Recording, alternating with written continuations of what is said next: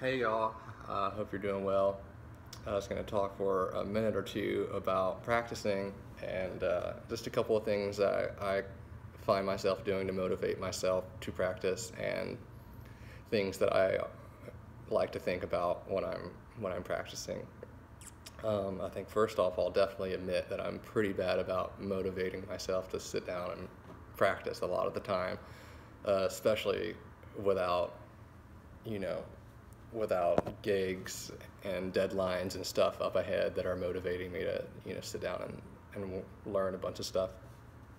uh, I've always used that as a big motivator to practice.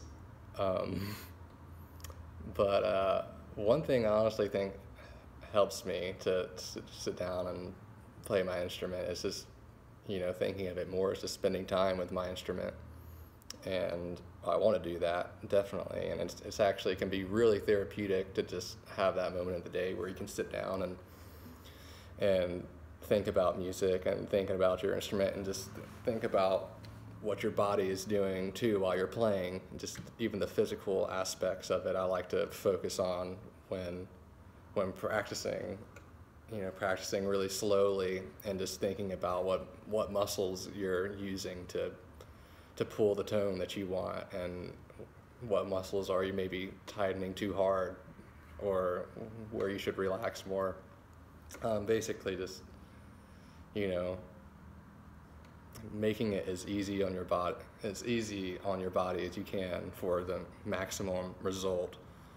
And I think practicing slow is definitely really important, and repetition definitely always helps.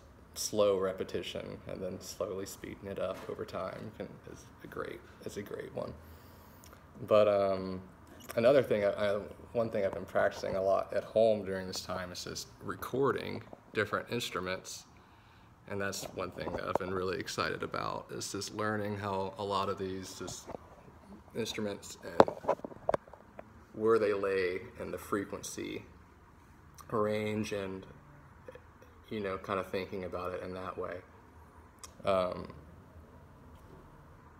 But yeah, I just hope you guys have a good time practicing, and wish you luck. Stay safe, stay well.